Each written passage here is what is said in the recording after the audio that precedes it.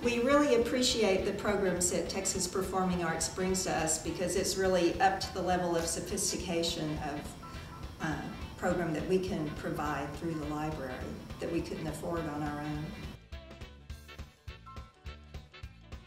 I'm Sharon Herford. I'm a librarian here at the North Village branch of Austin Public Library. I've been working for 2 years now on programming with Texas Performing Arts. This year we have coming up, our first series has been films related to the LA Theater Works performance of The Real Dr. Strangelove. And we've had a little series we call Atomic Cinema. We've had 3 films from that era, ranging from very serious things to very comical things.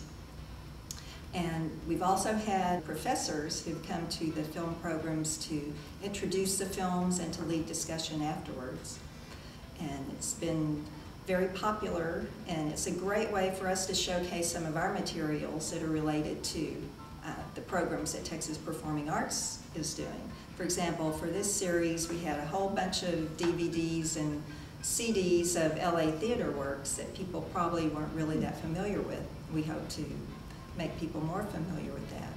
Well, I think the biggest benefit is just to find out more about the topics that are covered in these programs. We really thank the community for the donations that they make to Texas Performing Arts because the Austin Public Library doesn't have a budget for adult programming where we can expose members of our community to the programs that are being presented at University of Texas, and they can get it right there in their neighborhood, get a taste of it without having to go downtown or having to go to buy tickets that they probably really can't afford.